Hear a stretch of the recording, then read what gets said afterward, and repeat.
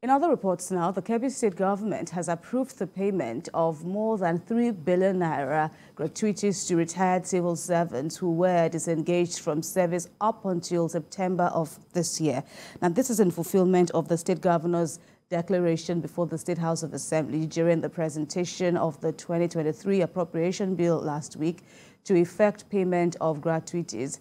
A committee headed by the state's acting head of service, Safi Yano Garba, had screened and verified a total number of 1,211 benefiting workers out of the 1,300 submitted initially.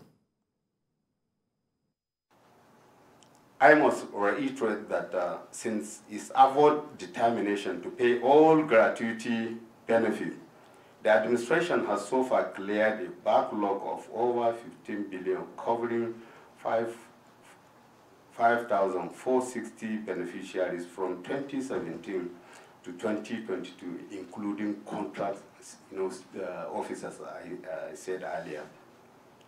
Ladies and gentlemen,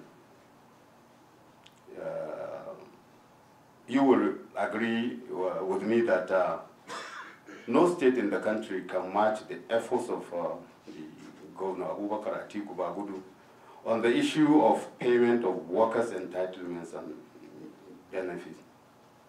All of you can say that, Today, only retired civil servants, at the level, at the local government and state government levels, who retired from October to November 2022 have not been paid.